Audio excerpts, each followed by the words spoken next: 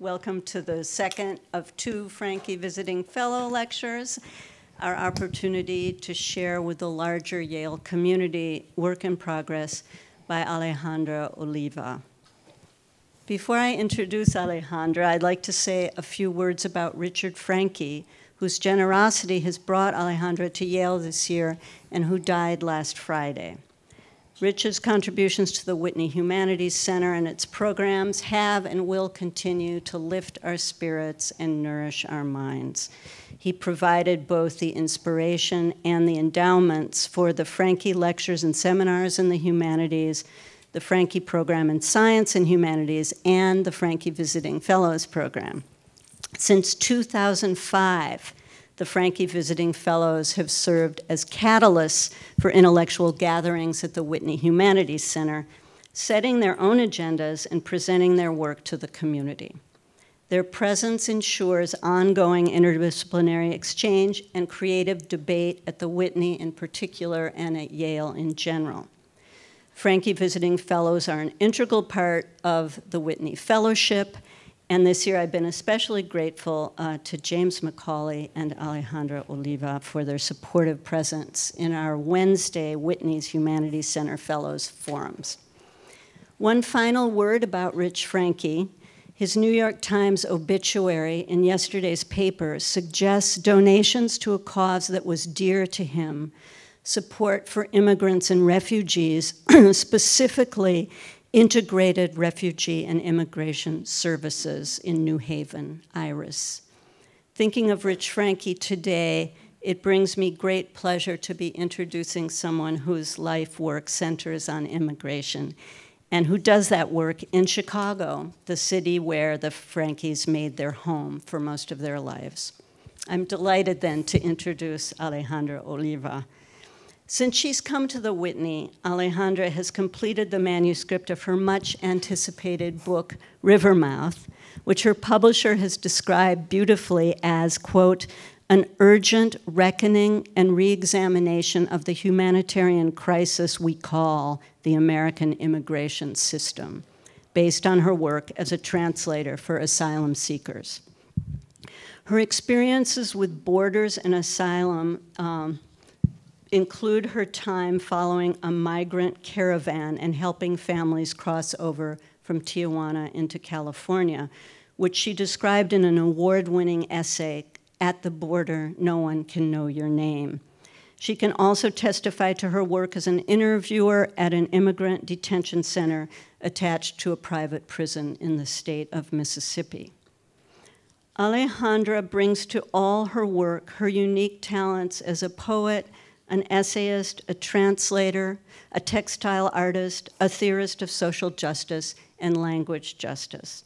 Her trajectory is as intentional and creative as her artwork.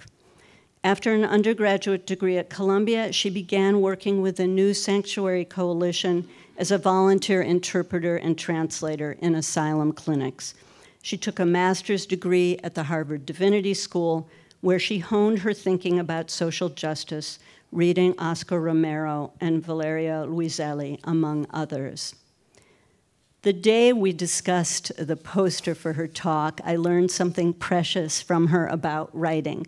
She chose to illustrate this lecture, and you can see the poster over there, with a work of embroidery she created at the very worst moment of the lockdown.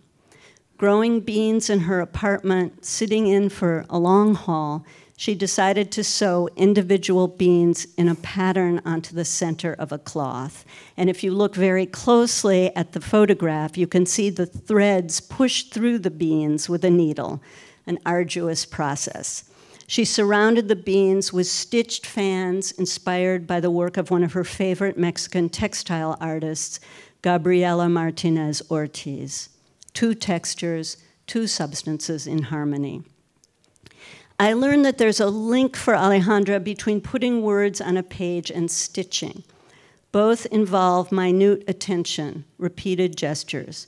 Both are born of a mind clearing away distractions and paying attention to detail.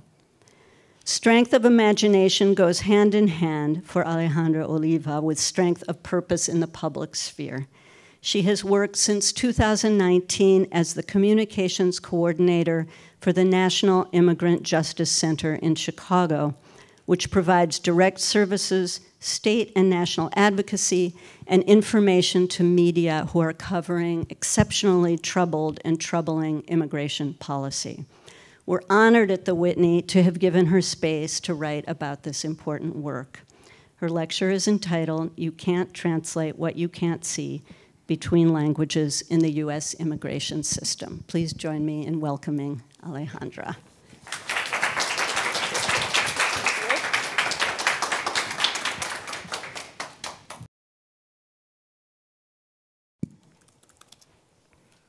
Thank you so much, Alice, for that incredibly lovely introduction. And thank you so much to the Whitney Humanities Center and Mr. and Mrs. Richard Franke for giving me this incredible gift of time and resources to work on my book. I was so sorry to hear of the passing of Mr. Franke. May his memory and his legacy be a blessing. Thank you also to all of you that are here today, particularly my family and my friends who have traveled to be here. I'm incredibly excited to be with you this afternoon and to talk to you a little bit about what I've been working on during my time here. As Alice mentioned, I'm a translator. I have translated for people who are filling out asylum applications in the basement of a church, at the US-Mexico border in Tijuana for people who are waiting to cross, for the lucky few who have emerged on the other side of harrowing legal journeys who want to tell a journalist about what happened to them. I've observed translation happening over Language Line, a telephonic translation service, in immigration courtrooms in Boston for people appearing in court over video link. I've witnessed the effects of a lack of language support for immigrants incarcerated at a prison owned by Core Civic in a small town in Mississippi. I've also done translation in the ways that many of you have experienced it, behind a computer screen with a beloved or complicated or exciting text open in one window, a Word document in another. Today, I want to talk about both of these kinds of translation and the way that they sit next to each other and influence each other. I think it's also important to note that I haven't really gotten any training as a translator or an interpreter, nor am I really an academic. I'd like to think that I've done a fair amount of reading in the field of translation studies and that my near daily practice of translation and interpretation have really helped me sort through what I've read, define and embrace what feels true. But I also know that I'm not really engaged with the ways in which the academic community has been thinking and talking about translation. Because of that, I'm not sure how or whether my project really speaks to more contemporary conversations about translation and translation theory, but I'm really looking forward to your feedback and questions at the end of the talk. When you're translating, you're constrained by what you can see on the page. If you miss the way that two words flow sibilantly into one another, or you don't know the meaning of an aphorism, then they don't turn up in the version of the text you create as you translate, or if they do, it's a lucky accident. A sentence carefully crafted for the way it sounds read aloud falls flat, the sky literally begins to rain cats and dogs. This kind of mistake is invisible to most readers, who will never read both the original and the translation, who probably don't know enough of the source language to clock a sloppily translated axiom. However, this is also the kind of mistake that might keep you up at night as a translator. What injustice did you do to the original? What nuances in the text does your audience have no hope of grasping because you missed it? Something similar happens with the kind of writing I do. My work sits somewhere between journalism and memoir. It's largely based on my own experiences, but it's bolstered by research, by going out into the field, by meeting people, by talking to people. This is, to some extent, translating the real world into language. I can't really write something I haven't seen or lived through. I've tried, I'm not that good at it. But I also can't transmit the entirety of reality to you on the page because I can't see it all. Things, by necessity, will slip through the cracks. The possibility for this kind of misreading or blindness also keeps me up at night. Am I doing the stories I tell justice? Am I missing the context that you then will also miss? The stories we tell ourselves, the stories we receive, culturally, also work as blinders, giving us quick mental shortcuts to a misconception or letting us take the way out of the story that makes us feel the least bad. We prefer to gloss over complexity in preference of a simple story, easy to tell and understand and respond to. These stories are the equivalent of a word-for-word translation. They help you get a general shape down on paper, but otherwise they're oddly constructed and ungainly, they're easily misunderstood, and they fall apart under any kind of closer scrutiny. So much of our current immigration system, the stories in the media, the laws that are written, are meant to be like these word-for-word translations. They supply us with the easy stories, the bad hombres, the children in cages, and through them are erased legions of other stories. Thousands of other contexts and individual lives are papered over or omitted from the record in favor of the easy story. It is not hard to be moved to emotion and action by these stories, to anger, to grief or fear, to protest, but it's just as important to keep paying attention even as the big stories run out, even as the narratives unspool into a gray area. The very existence of the immigration laws we have today is proof of this. Our asylum laws specifically were created to respond to a single story, and for narratives outside of that, the aid we can offer is hamstrung by the laws we're governed by. Our concept of asylum on an international level is based on ideas about religious and ethnic persecution that began during the Holocaust and are narrowly crafted to prevent another genocide, and just that. During the Second World War, national immigration quotas based themselves on a story about other nations overrunning the United States with floods of immigrants, kept the MS St. Louis floating off the coast of the United States, full of German Jewish refugees who couldn't claim a formal kind of immigration assistance. Even as the ship floated close enough to the shore for the passengers to hear the music from Miami nightclubs, even as Americans argued that those on board should be admitted to the US, our laws made no space for the passengers of the St. Louis to be granted entry into the United States. The St. Louis eventually turned around and docked again in Europe, resulting in the murder of a quarter of its passengers in Nazi death camps. In response to that great horror, we have expanded our story about immigration once, and we need to expand it again today. To gain asylum, you have to convince the United States government that you have a credible fear of returning to your home country because you are or have been persecuted by your government or an entity it is unwilling or unable to stop, and that this persecution happened because you are a member of a particular social group, a characteristic of yourself that you are unable or should not be forced to change: your political opinion, your religion, your sexuality, your ethnicity, your race, your gender. Our immigration laws and the story that has inspired them since the 50s keep us from helping the man from Haiti who is legitimately afraid of returning home because of rising sea levels and a lack of local infrastructure. The United Nations has predicted that by 2050, between 25 million and 1 billion people worldwide will be climate refugees, displaced by droughts, floods, fires, and rising seas. Our immigration laws force us to treat the man with a possession charge who has been in the United States his whole life differently than the man with a possession charge who arrived when he was a year old. Both get a few months, a couple years in prison, but at the end of that time, we tell one of them that he has paid his debt to society and is able to go home, while the other is incarcerated for even longer, separated from his family and community, and ultimately is sent to a strange country he barely knows. Today's immigration laws ask us to pretend that border cities are safe places for people waiting to enter the country, even as the State Department issues travel advisories warning US citizens to stay away, ask us to ignore violence against people unless it happens under deeply specific circumstances, ask us to formulaically and easily refuse help to those who, were we to actually listen to their stories, we would extend a hand to. What I'm getting at is this: you make a personal ethics, you make laws the same way you translate a text, the same way you write a book. You look at the world around you, and there are things you notice, and there are things you don't. There's the short version of the story that you're able to receive, and 1,000 longer ones you don't. There's the if you're lucky, you read the words of other people who have looked out on the world before you, who have caught other things that you didn't, and you change your mind, you change your actions, you start seeing things you had been blind to before.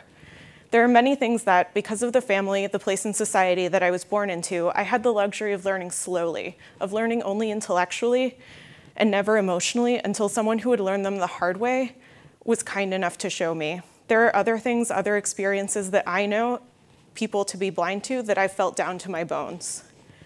The thing I've been writing and thinking about for the last 5 years, and more concretely in the last few months here at Yale, is yes, immigration, yes, translation, but it's also reading and rereading, going over passages in your life, poring over someone else's words until you find your own life irrevocably altered.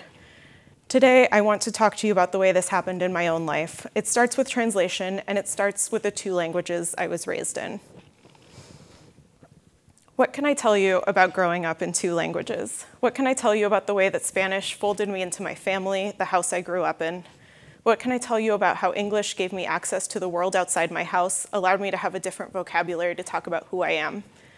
Most of my life is conducted in English. That's the language I use to think, read, write, argue, calculate tips, chat, swear, name myself. But still, whenever I hear Spanish on the street, especially a strong Mexican Spanish, a feeling of tenderness of family springs up inside me. This, more than anything, means family to me. Even though so much of my life happens in another language, this well of feeling that Spanish uncovers means that my life, lived only in English, would be incomplete. Growing up, we never really lived anywhere with big communities of Mexican families, or if there were, we weren't really part of them. My Spanish was not the Spanish of backyard barbecues or entire weekends spent together with a herd of other children my age, or the Spanish of telling secrets under the covers at late-night sleepovers. It was the Spanish of deep inside jokes of my parents' 1980s slang, all cleaned up for us, the Spanish of Guadalupe Pineda and Cri-Cri. Translation was a way, the only way, in which Spanish became social. It allowed me to reach beyond the boundaries of my family. I marked the beginning of my work as a translator to January of 2017, the first week of the Trump administration.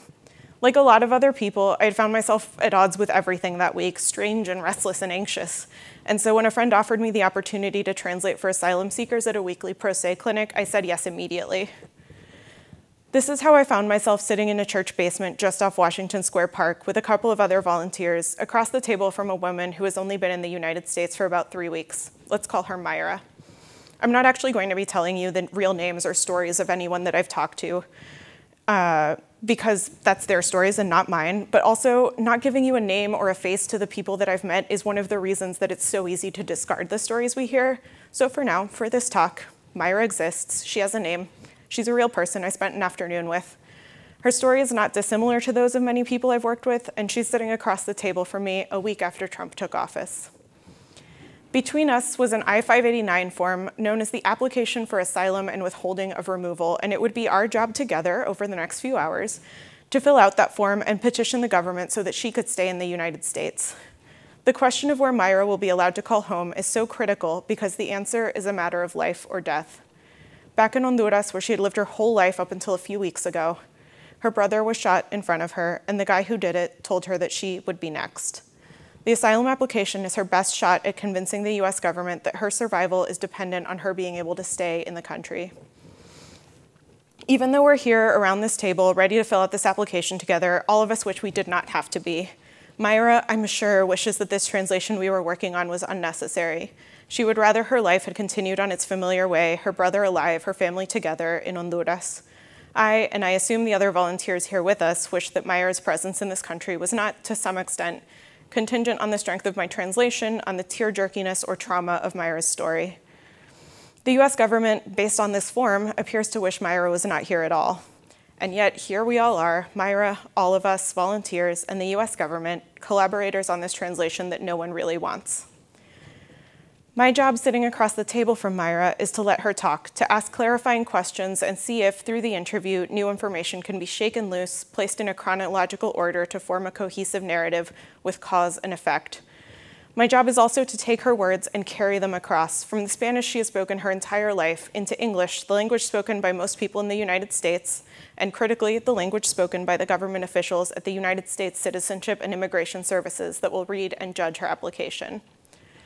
I'm particularly well suited to the task, if not uniquely so. I've spoken both English and Spanish my entire life, my childhood echoing with parental admonishments to repeat what I'm saying in Español. Spanish was the language for home, for family, for affection and love and closeness, and English was the language of the outside world, of many of the books I read, of school. Growing up in a relatively wealthy family, as the US citizen daughter of Mexican immigrants, I was given my languages in the same way I was given my citizenships, as a birthrights, motherlands, and mother tongues at once. In my interactions with people that were working towards both Americanness and English, I came to see the outlines of both as artificial. In contexts where everything was being done to divide me politically from the people I was speaking to, it was our shared language that allowed us to find shared ground. It was in doing the work, the translation, and the interpretation, but most importantly, the listening, that my world shifted. The political, moral, emotional category that encompassed me and my family and the people I loved grew and expanded not just in name or in ideals, but in actual fact. Translation for asylum seekers was the thing that finished transforming my tongue into a political actor, finished bridging the divide between the Spanish inside my head and the Spanish in the rest of the world. Spanish, the language of my family, allowed me to feel my way into a kind of intimacy with people I knew very little about, allowed me to be useful in a way I didn't know how to imagine. It allowed me to take a thing, a language, a vocabulary, a way of speaking that was the province of my safe childhood and to try to extend it like a protective mantle over the people who wanted the same for their own children. The translation with Mayra was the first time I was really able to do that, but it also immediately became clear that our conversation would not be protective. It would not be a matter of safety or care or love. If you're not familiar with the I-589 form an asylum seeker must fill out, the bulk of the form consists in detailing whatever traumatic event has sent someone fleeing from their country and answering why they believe that event came looking for them specifically. As each of the form's awful, stilted questions land, I watch as Mayra shrinks farther and farther back in her chair, her eyes more often seeking out the corners of the room, her sleeve in danger of being picked apart. I offer tissues even though she's dry-eyed, water even though her voice doesn't crack, a break even though when I ask, she looks at me with a grim set to her jaw, shakes her head no, and so we keep going.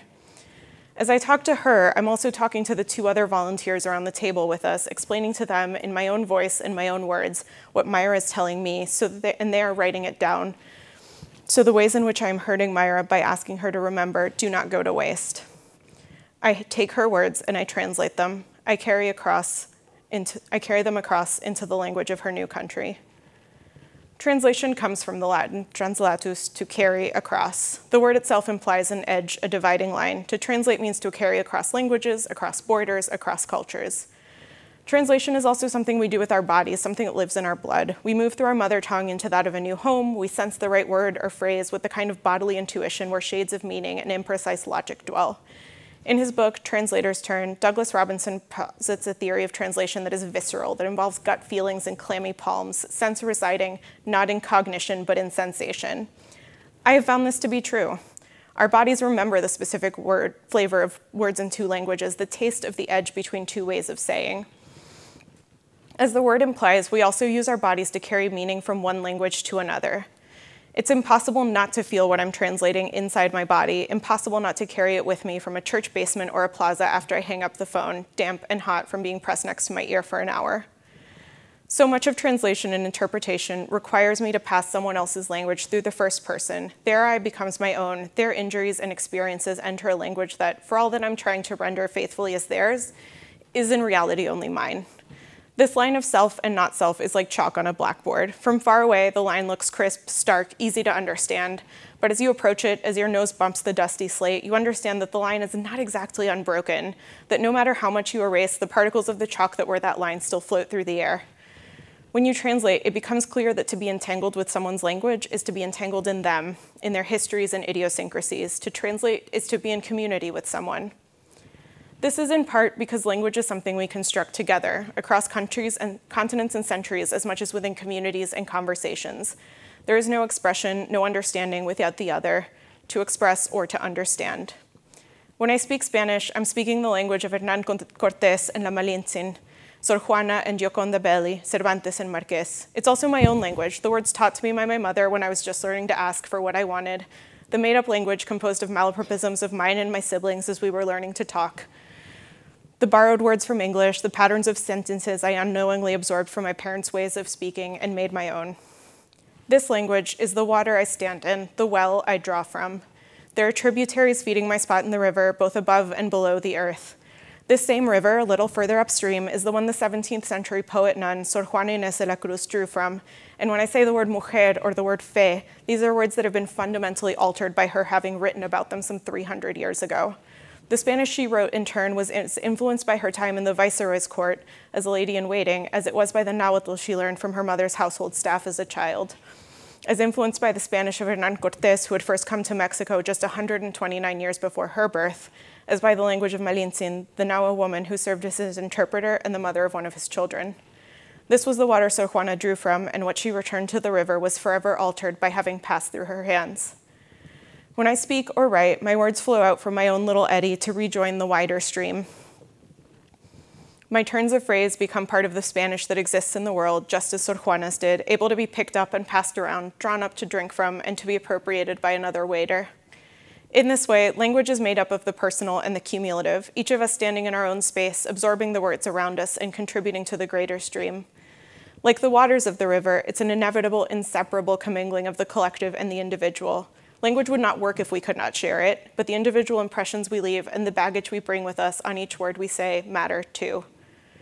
We should also talk a little bit about the baggage that translation in and of itself brings, particularly here in the West. A lot of the earliest questions in translation studies are ultimately biblical translation theory. This is why, even when you're not necessarily talking about the Word of God, the original is held up as this bright, inviolable light that the translator must struggle to approach, much less replicate. To find the source of this brightness, theorists keep pointing not just behind the original text, but behind language itself. Walter Benjamin, who was deeply concerned with the idea of God's language in his essay, The Task of the Translator, describes a good translation as one that is transparent so that it, quote, does not cover up the original, does not block its light, but allows the pure language to shine upon the original all the more. He gestures not only at the pure language of Babel and the Bible, but to the threshold space that translation occupies, the way it needs to both exist and not. There's a sense in which looking at any original in the light of divine origination makes total sense. The creation of any text is a miracle of individuation, of reference and self-reference, of idiosyncratic experiences, just as miraculous as the idea of an individual consciousness. When you're translating literary text, there's a kind of slow awareness of this as you find your sentences unfurling along paths that are not your usual, a different understanding of the creator of the text. When you translate, you become aware that this author, your author, uses the word cuerpo, the word casa, the word tierra, like no one ever has or will again. You also realize that you can only ever know a part of it. You can only skim the surface of their meaning. The dizzying individuality of any single writer or mind, multiplied by all the possible writers and minds, or even your own as you read or translate, unfolds into a world that feels as intricate as God's fingerprint. My investment in this idea, however, stops short when I think of my other source texts, which are not usually the product of slow mornings sitting at your desk, or even the stress and pressure of looming deadlines, but rather the product of extreme violence and fear, created not to serve a creative desire, but rather to fill a bureaucrat's form. I don't like the implication that there's something holy about suffering that's present in so much of Christian philosophy and often gets carried over into translation theory. I hate the idea that there's a pure and shining light at the back of any of the pain I've borne witness to. None of it feels like what I want God to be. I don't want to honor the original, don't want to revere it like I might the words from God's mouth. On the other hand, I also don't want to mutilate the stories I'm given like I do every time I fill out an asylum application. It feels sacrilegious to cut up someone's life in the interest of the government because there's something of value in someone's story, something that deserves careful treatment, deserves to be honored and respected and not prized out with pliers and smashed up. This something isn't about the divinity or the foreordination of any story or the sacredness of the idea of stories in general or about the beauty of suffering, but because the people telling them are viscerally, embodiedly human. As I'm reminded with every tissue or glass of water, these stories are important because the person sitting in front of me and I share the fragility of our flesh and are entrusted to one another because of the thinness of our skins, the delicate workings of our insides. At the same time, our bodies are not enough. The asylum application is a skeleton that, like the worst B-movie cliche, longs for a body. The asylum system is hungry for bodies, bodies to suffer, bodies to fill up beds in for-profit detention centers, bodies to work in the fields and factories and behind the scenes of everything, all the while rejecting their humanity. The I-589 pretends to care about biography, asks for a narrative in a specific person's voice, but in reality is only concerned with the violence on the body, glancing off anything deeper than the skin. A bad translation does this same work. It lives on the surface of the text. It's concerned with the physical shape, the surface meaning, whatever reflection momentarily blinds you. A good translation drives somewhere to the beating heart of a text. You can only translate what you can see, and if all that is visible to you is a body, if all that is presented is the surface, then there's something about the human that's still invisible to you, to the government, to the immigration judge in his chambers, and the CBP patrolman in his truck. The people I translate for are survivors among generations of desaparecidos, the farmers with land not yet seized or made barren by multinational corporations, the people who are not left to die in the desert or dumped into mass graves in the sea, or corralled into camps to die of neglect, the campesino no one bothered to bribe. The United States has been deeply involved in Central and South America for decades. Behind every revolution, every uprising and coup of the 20th century, there were CIA agents or congressmen making colonial decisions to stop the spread of communism, or more commonly, to protect US investments and corporations. The translation I take part in is the meagerest form of reparations and has more to do with the CIA agents and the congressmen than the utopian promise that more contemporary translators make for us. Like the United States, which welcomed European immigrants as low-level workers with a plea for the world's tired and hungry, which bills itself as a great melting pot with fine words about the equality of all men, translation likes to describe itself as a diplomat, bridging cultures, or as a bridge itself, spanning the Rio Grande, the kind of thing that can transcend borders, but ignoring the ways that power can thrum through and across that bridge, the way a diplomat always has his own nation's best interests at heart, you become complicit in this power. When I translate for an asylum seeker like Myra, I like to think I'm working against the powers that be, but the truth is I'm filling out the form. I'm making people findable, searchable, cross-indexable for a government that has proven time and time again that the only way in which it cares about these lives is as resources to be extracted to exhaustion. I don't know how else to help. I don't know if I'm brave or smart or strong enough to find another way to wipe away the fear of separation, the fear of return, to remake the world into the place it needs to be to make sure everyone is safe. I don't even know if bravery or smarts or strength on an individual or an even collective level are capable of fixing this problem. Instead, what I have is this government form and a little while to spend across the table from Myra and the ability to make her feel heard, even if I know this application might not be enough. Years later, when I started working more closely with actual immigration attorneys rather than just volunteers, I found out that they actually call the I-589 on its own a skeleton application, just the bare bones. When a lawyer actually helps someone apply for asylum, something that happens in less than 4 in 10 people applying from outside the detention center and for even fewer people applying from inside, the skeleton is enfleshed. You add affidavits, expert witness testimonies, reports from forensic pathologies who are able to examine clients' living bodies, fat files of reporting on what's called country conditions. A fully completed asylum application usually runs somewhere between 300 and 500 pages, solid bricks of paperwork that are stacked up high like a defensive wall when someone goes into court. We, in the Pro Se Clinic, were turning in the 12 flimsy pages of the application alone. This in itself was a strategy. It allowed Myra to have an application in prior to the 1-year filing deadline. It gave her extra time to find an attorney, to find another means of protection, to ensure that she's at least got that pending asylum application, that paperwork in, as a mean for safeguarding against deportation for the years it will take for that application to wind through the system. The text that I end up producing for that form is by necessity skeletal. It's a bone shard in the desert. The boxes provided for answers to the questions asked by the I-589 are small, and the attorneys who review our files don't recommend using the overflow space provided. So we're restricted to 150 words per answer, clipped and factual, describing the things that have left a mark on a single body, but never what it is like to live inside that body. Asylum translation is less like building a bridge and more like the translation of saintly relics. When a saint is canonized, they are brought up out of their resting place, usually somewhere where they lived and grew up and did their holy works, and instead brought to a place that is the center of power. When Constantinople, for example, became the center of the Christian world, a flock of holy bones was translated there from the surrounding areas. This legitimated the holiness of the tibia of St. Leocadia, the forest full of splinters of the Holy Cross, the skull of St. Cordula. But it also gave holiness and legitimacy to the church in Constantinople, marking it as holy for being able to gather holiness to itself. When saints' bones enter a church, they're gilded and boxed up, removed from their context of a grave, of a living person somewhere in a community, and instead recontextualized and presented alongside the calcified hagiographies as proof of the church's power. You don't know, actually, who St. Leocadia or St. Cordula are, or who they were, or what they did, or how they died. All you know are their bones, their holiness, their presence proof that the church is worth dying for. The translation of bones serves the church and not the stories of those interred. The US government is not the Catholic Church, but it does require asylum seekers to be saints. It gathers their stories to itself, forces them to be translated in language and in fact, given that they don't accept anything other than paper files, something which has continued to be true through the pandemic, mailed into their headquarters, into their own language and space, literally. The power here only moves in one direction, and everything done by asylum seekers, every translation done by them and their allies, serves only the reader, the United States government.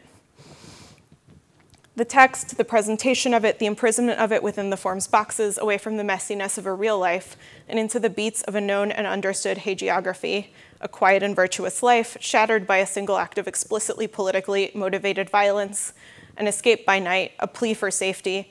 These are meant not at all as an expression of the person telling the story and entirely to satisfy the entity processing it. If I do my job right, if in those 150 words I succeed as a translator, what the asylum seeker I'm working with gets is a grudging acceptance of their humanity, a big official rubber stamp that says that their suffering matters, but not much else does about the ways in which they have stayed alive or lived at all, just the suffering. A lawyer I worked with at the clinic called it bureaucratic violence, the carrying across of people out of their own words, their own language, the mutilation of the stories they tell. A violence I participated in, even if it was as gentle as I could make it. There was, however, one other way in which the translation I was doing was skeletal. When you're doing literary translation, again, it's common to talk about the ways that you're subsumed, enveloped, given over to the shape of someone else's language. A literary translation project involves making yourself porous to the text, allowing it into you and allowing yourself into it. All reading, all interactions really involve this kind of cross-pollination, but translation also asks and answers a different question. When you're translating, you're giving over room in your brain, days of your one single life, to the careful, minute study of someone else's work in order that others might have the privilege of encountering it. You're not only recognizing that your voice isn't the most important one, but you're sinking precious hours into that belief. There's also a return, though. In making yourself porous, you also make yourself expansive. You're allowed to reach beyond yourself. This is both different and not when I'm translating for asylum seekers. Even as I'm translating their stories, I'm passing every word they say through my own first person, feeling an echo of what they're telling me in my own self. Their stories are often ones of violence against their bodies, stories that pass through me as they pass through language. I can catalog on my own body the places where people have shown me their scars, turning me into a mirror. Cigarette burns on the back of a carefully manicured hand. The aftermath of a surgery that was itself the aftermath of a stabbing, someone's chest and the softness of their belly, crisscrossed with ropes of scar and the punctums of stitches on either side. Old bullet scars cleanly through both ankles. An unset broken leg and the weight on my shoulder of the man who used me as a crutch for a short walk. I don't know in my body what it's like to be hurt in these ways, but I carry a record with me anyway because it's impossible not to. It's very much on vogue right now to talk about secondhand trauma, something common among social workers and EMTs and anyone else whose job involves stepping into the worst day in people's lives, as a shadow of knowledge that wraps around you when you have come to know, through observation, the depths of cruelty that exist in the world. Secondhand trauma is complex. It works in many of the same ways that firsthand trauma does. Your brain gets rewired in the same ways. Your physiological responses are the same to it.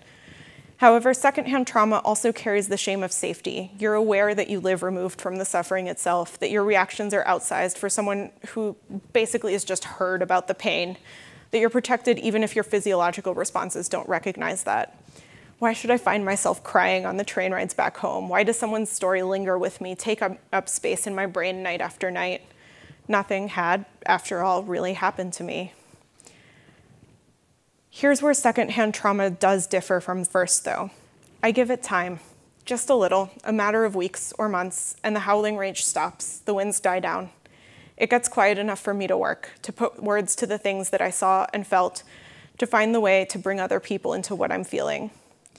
When I translate, I try to make myself invisible. In a sense, I don't exist. When I take up the weight of someone else's story by translating it, the thing I carry is a ghost, and the teller is no lighter for the mere fact of me carrying the story alongside them. It's in feeling the weight of the story that I can transmit it to you also, which is why I try. And why I try to erase myself in the process so that you might read someone's words that I have translated and be reminded of your mother or your aunt or your sister, your neighbors and friends, forgetting the step in the middle. I aim to become invisible because then this asylum seeker is speaking directly to you, and you have no choice but to listen. When I'm writing, though, working on this book or on a press release or a client profile for my day job, for this speech, this is when I have a different goal. You, for better or worse, recognize me as one of your own. We share experiences, a language, a way of reading or thinking about the world that means that I've been invited here to work and give a talk at Yale.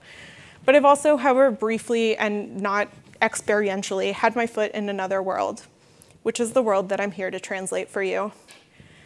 This trauma translation, my weaker ghost version of the original thing that I witnessed, I'm hoping it works like a real translation. In the same way that translating a text brings it to a new audience, I want my work to bring a reality that was previously invisible and illegible to light. I'm hoping it builds a bridge to greater understanding, or rather, a bridge across the gaps when you realize that, like me, you understand so very little of anything. I hope it's clear that what I'm giving you cannot actually be the real thing. I couldn't even hold the real thing myself. I felt it slip through my fingers as I tried. It's far from Walter Benjamin's ideal of an invisible translator, but I'm doing the only thing I can. I'm making myself visible. I'm taking your hand and walking you through it, pointing out the places where I've left things out or omitted details, critiquing my own translating as we go. I can't go back to the person I was before that church basement in New York, before Tijuana, before the Boston courtroom or the prison along the Mississippi. I can't unbecome my parents' daughter. I can't unlearn Spanish or unteach myself English. And so I'm left to return to these things and places over and over, to draw strength from them to see the world more clearly, to think of them not as the facts of a biography, but as tools with which to dismantle walls, tools with which to fling open the doors and beckon people in. Thank you.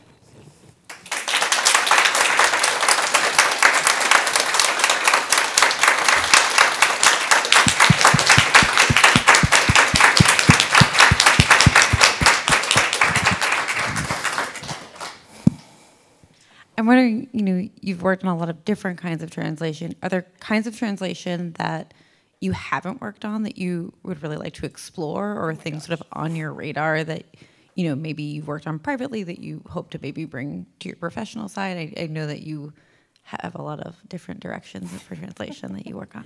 Yeah, I have done a fair amount of literary translation kind of on my own, but haven't had a ton published. I do have a book with Fordham University Press that I got to collaborate with Rachel Buff, who is an immigration historian at the University of Milwaukee, and the book is called A is for Asylum Seeker, and it's actually a bilingual edition, which is really great. But beyond that, I haven't really gotten to do a ton of literary translation that's been published and edited, and that I've really got to be forced to bring all the way to completion. And so that's something that I really would like to do more of.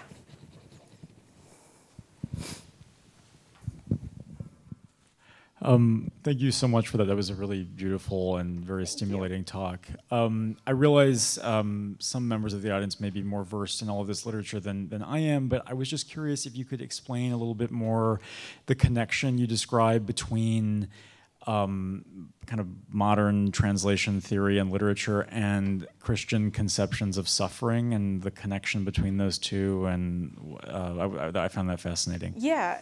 So I think a lot of times when you are looking at really early translation theory, like a lot of the really, St. Jerome, who was the first guy to translate the Bible into Latin in its entirety, you're really seeing a lot of things that are struggling with, how can we take this text that we recognize as being completely divine, completely inviolable, and then translate it? Is that not removing it from its sanctity? Is it not carrying it away from that in a lot of the same ways that we talk about translations as being less correct versions of the original text, or sort of adulterated versions?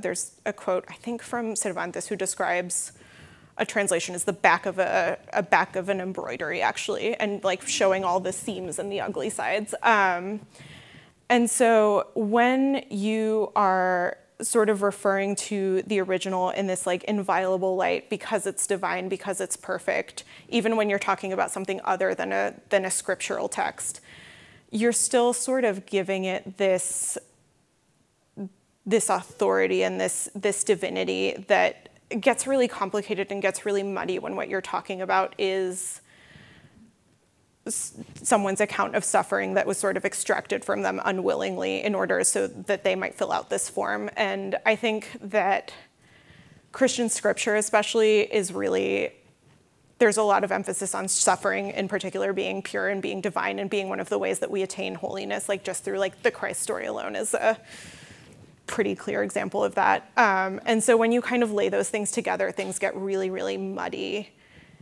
if you're looking at this suffering as holy, when we should really be regarding it as anything but.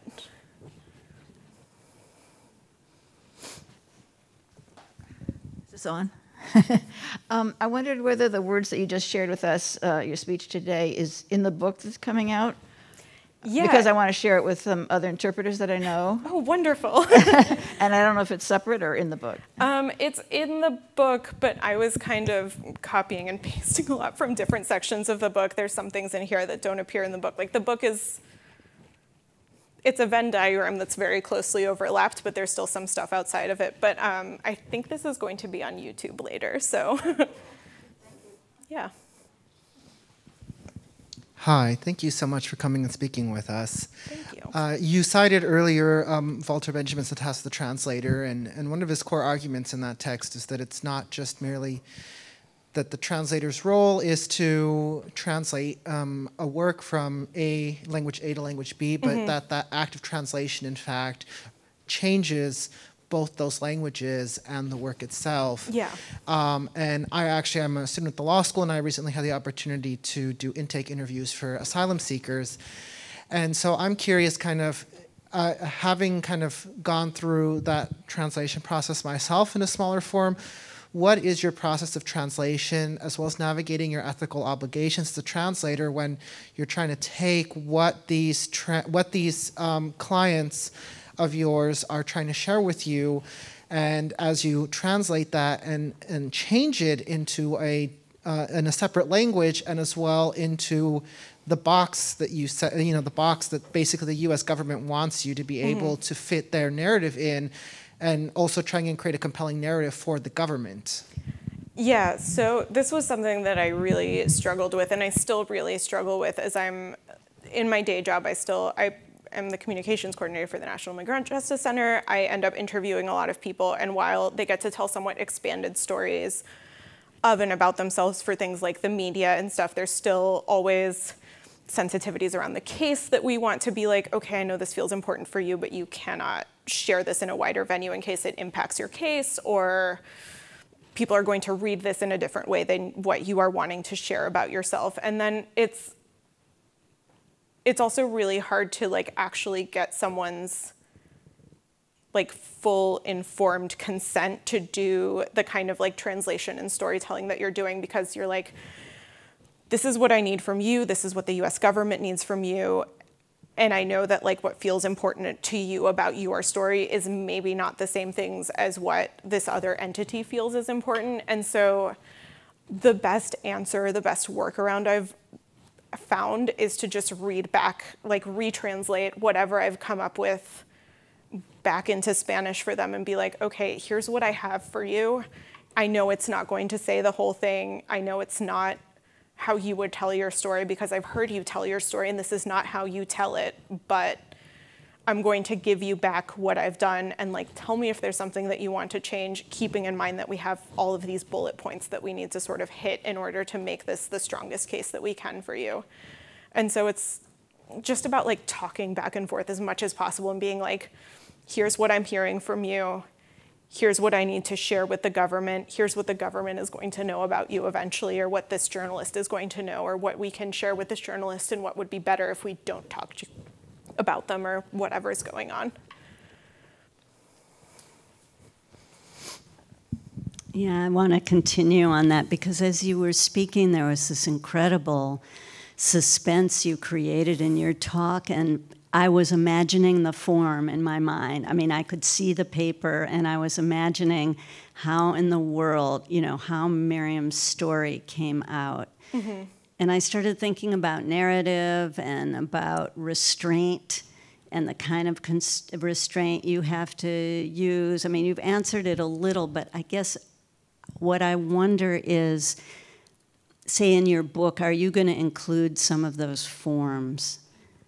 Oh, that's a good question. I don't currently have any in there right now. I do have some of the conversations that I was describing of okay, I'm going to read you your story back, or let's have this conversation about what's going on. And there are also all different kinds of ways that people respond to having to tell this story. I've sat there with people who are just telling joke after joke after joke of horrifying things that are happening to them. I've heard of people who just stare down at their hands, do a monotone, I'm going to get this all out. It's going to come out once, and that's it. No questions. We're done here. I've had people who cry through the whole thing. There's just such a variety of ways that people encounter this questioning that, again, you're I want to be able to take this and show the government, this person is so altered by having passed through this, and like their storytelling is so altered by having gone through this experience, and there's just no way to get that across. And some people end up eventually getting to go to court and having their hearing and being able to testify on their own behalf, but that's pretty rare.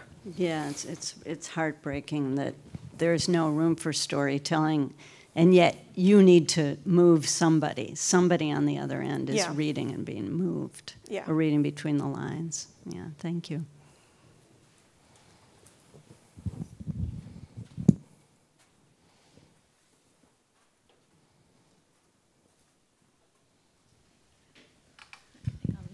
Thank you so much for sharing this story with us. I am wondering where your relationship ends with each of these clients. Does it stop after they fill out this form, or do you continue to help them through their process and get updates on whether their application was approved or not? That really depends on like what I'm working on them with. So like when I was working at the Pro Se clinic, it was very much like, you have your paperwork, go file it. Like, we were not attorneys. We were not really qualified to help them through any of the other stages of the process. And so every once in a while, someone would come back and be like, this happened, or like, this is going on. I do have a lot more contact with the folks that I work with now at the National Immigrant Justice Center, because I do work with a lot of attorneys who, like, there have been times, I actually got to, there's an AP story about this that I did the translation for, but we had a client named Alex who had been in detention for a really, really long time. He was a gay man, and he had been, like, the guards there were just kind of pushing him around and being really mean to him. And I said that they were gonna let him go, and they didn't. And like, there was all this like push-pull going on with that. And then there got to a point where he was like, I'm done, I wanna talk to a reporter, let's get this set up. And so I was able to like work on interpreting through that with him. And then like a couple months ago, actually, he got out and, you know, got reunited with his boyfriend. He's like living very happily. And so like, it's very occasionally that I get to like hear the end point of someone's story, but like, especially now that I'm working with a legal aid organization, very often they are good endings to stories, and that's really, really nice.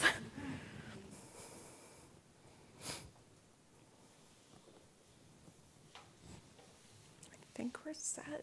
Oh, Haley's coming back.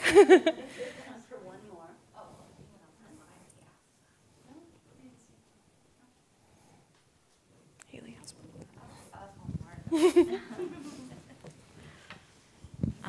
So I know that the book that you're working on right now is coming out, and I'm curious in terms of how much of that includes sort of your experience with immigration versus translation theory versus, and you touched on some of the sort of like Christianity roots of translation, and sort of how do you balance what, you know, how much you include of those pieces? By having a very good editor. I gotta say that a lot of my early drafts are like pretty heavily lopsided in one direction or another, and they're like, okay, hold on, you have to bring this other thread back, or you have to talk about this a little more. I also know that I know a lot about this stuff, but sometimes forget that other people don't. And so I am lucky enough to work with a really fantastic agent who was like, I don't know what this means. You need to explain, you know, what a credible fear interview is a little better, or something like that. And so I've been really, really lucky to work with other people who've been fantastic readers and asking me like good questions to make sure that everything's well balanced, because that's not always my first impulse. Well, we wish you just huge success with Thank this you. important book, and thank you again for sharing your story and the story of your clients. Thank you so much.